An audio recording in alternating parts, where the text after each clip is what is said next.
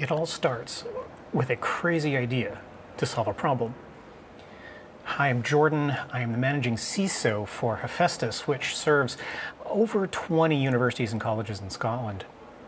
And one of the requests that I've received many times over is for security awareness material. Getting good security awareness material is really, really difficult.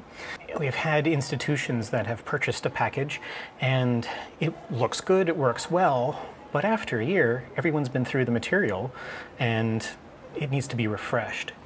And so the request I was getting in is more and more types of material that can be done and refreshed throughout the year. This slow drip. And as a security awareness professional, I know that micro content, taking these big concepts and breaking them down into like 5-minute chunks is definitely the recommended way to go. But even at 5 minutes, that requires a lot of structure, a lot of time, and a lot of production value. I then started looking at things like Instagram and TikTok and some of these other micro video platforms. And I thought, well, what happens if we took that micro segmentation process and went even further?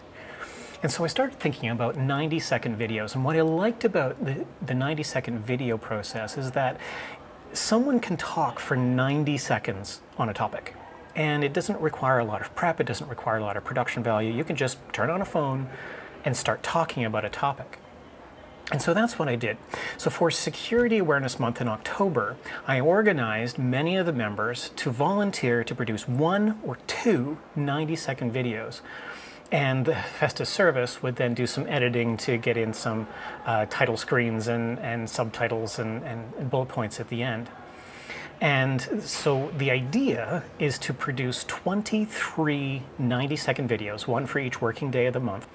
And so this is the ambitious project that I've started, and everyone's really excited about it. One of the problems that I ran into right away was even when you're turning on a phone, you do need some production value. And there has to have been some tips, some kind of guidance that I could get from the experts. And to do that, I reached out to my friend Jason, who is one of the founders of Habituate. And their entire job is producing video content for security awareness. So they were very gracious to produce a series of 90-second videos on how to make 90-second videos just for this project, and I know that they're making them available publicly as well. And these videos are great. I learned a ton, and the people who are volunteering to present their 90 seconds of expertise are also finding that it is also useful for them. So a huge shout out and a big thank you to Habituate. The videos are amazing and really hit the spot. The process has worked so well that I would really want to encourage people to consider doing the same thing. Because one of the goals that I had for this project isn't just producing material that we could send out during the month, but at a higher level, what I wanted to do is I wanted to normalize talking about information security, talking about cybersecurity, talking about cybersecurity tips. And more than that, normalize talking to a cybersecurity expert.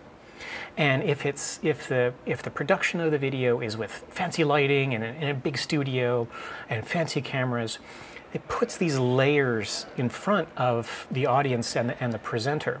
Whereas if you just turn on a phone and start talking about a topic for about 90 seconds, it's far more human, far more approachable. And I really wanted to normalize that process. And so far, the project has been very effective in doing that. So for you, as an audience, for you who is watching, I would consider for your security awareness program injecting some of these 90-second videos in. Come up with a list of topics you want to cover and turn on a phone. Just literally just turn on a phone, start, keep it short, keep it sweet. Yeah, there are a couple tips and things you can do to make sure the videos don't completely suck. But aside from that, get a camera in an expert's face, get them to record something for 90 seconds, and get it out there. Cybersecurity, information security, data privacy, data protection, these should be normal conversations we should be having, and we can start that conversation with a short video. Thanks very much.